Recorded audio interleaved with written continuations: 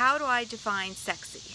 I define sexy as being comfortable in your own skin, not so much like model type, but just feeling confident with yourself, which I think comes with age too.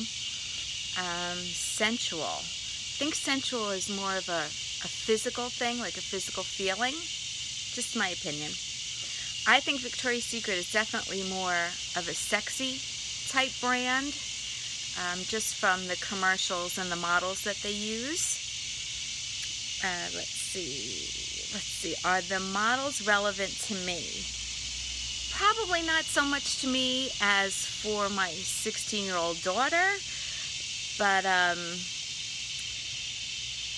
let's see. Are they aspirational?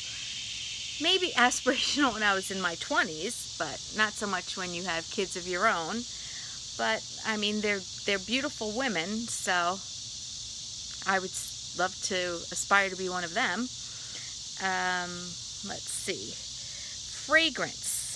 I love the Fantasy line of fragrance. I think I own probably just about every scent. I love every one that I've ever bought, and have really never come across one that I didn't want to wear and wear pretty much daily.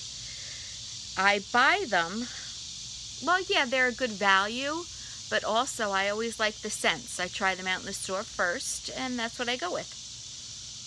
Let's see. Really wouldn't matter to me if there was a claim on the bottle, how long it lasts. I think everyone knows how long a certain fragrance lasts on their own body, so that really wouldn't make much of a difference to me. No, I think there's just the right amount of products, actually. Anything that I would look for different?